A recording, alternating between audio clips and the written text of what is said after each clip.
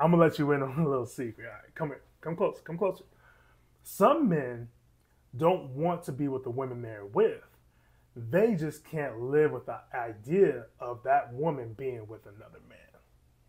Now, what do I mean by this? Don't worry, because we're gonna talk about it right now.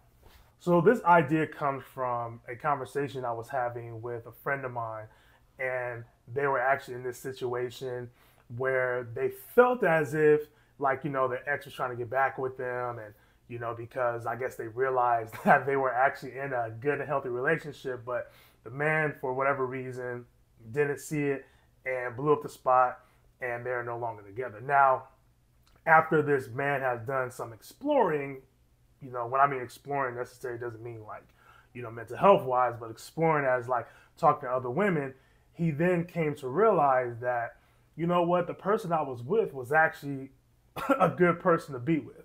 But this thought did not come from him actually exploring, talking to other women. This thought actually came from him finding out that she was dating other men. Now, what is it about men, like when we see our ex or we see somebody we used to date with another man, we may, get upset or whatever, right? Which first and foremost, like if you're broken up with the person, it shouldn't matter, who they're dating or who they're talking to, right? Because you guys are broken up. It doesn't matter, right? But sometimes with men, we don't really understand that concept because we are so blinded in our pride. Our pride is something that we hold near and dear to us. So the idea of a woman being with another man, even though they're not together, can hurt a man's pride, right? It can hurt the ego. It can make them feel some type of way. It can make them actually maybe see things in hindsight. As 2020 was where it's like, okay, actually, this person I was with wasn't that bad. Maybe I didn't see it at that time. Oh, this person, maybe the woman was very supportive and the man didn't see it, or the woman cooked, or like, went all out on his birthdays all the time, or, spent a lot of time with him, but in the relationship, the man didn't see it, right? The man probably wants that little 20% that he wasn't getting in the relationship, right? But the rest of the 80 was fired. The rest of the 80 was fired. Now that the man is no longer in the relationship and seeking that 20%, thinking you're going to get the other 80% to get whole in a relationship, it just doesn't happen, right? Or maybe even during the relationship, trying to find that other 20% with other women. You know what I mean? So that other 20%, he may have found it, but don't realize that other 80% was probably more valuable than that 20% that he was trying to seek. You know what I mean? And now the tricky part is that the man now realizes that he had a good thing and now trying to get back with his old thing because that 20% that he thought was just the pinnacle and would make him so happy, he found it and did not realize that the other 80% is what he really needed. The other 20% was not of substance. You know what I mean? The 80% is what was more substantial than that 20%.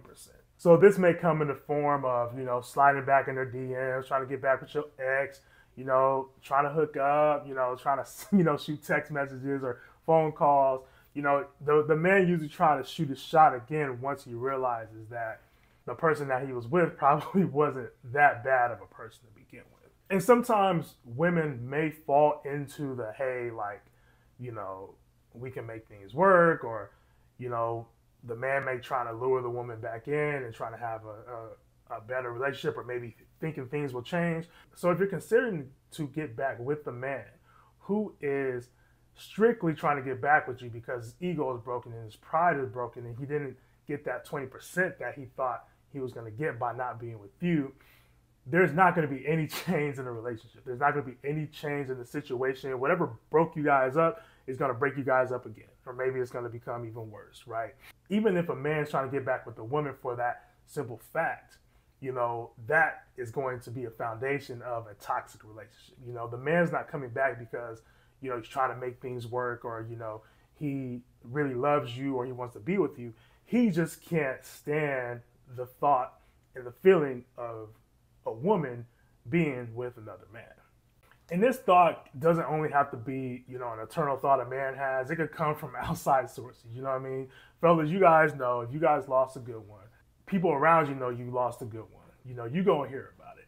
You're going to hear about it from family, friends, your ego's gonna be hurt. You're gonna be like, hey, I messed up. I'm trying to mend things, and you don't want to go through the embarrassment of actually trying to have somebody have the privilege of being with, a good woman, the woman that you lost. But with men, we do have to check our ego. We do have to check our ego before we even consider trying to get back with a woman that we were previously with, because if you're going into a situation like that, and that's the foundation, you're going to, again, find yourself in the same situation as you were before. The situation did not change. You have to really, really think about what's the real reason you're trying to get back with this woman. Like, what's the real reason? If it has to do with pride, ego, you worrying about what other people may say, your self-esteem, that's not a good reason to get back with a person. Whatever happened, you have to deal with it, you have to sit with it, you have to process it, you have to work through it. But you getting back with that person just to fill that void is not going to help you.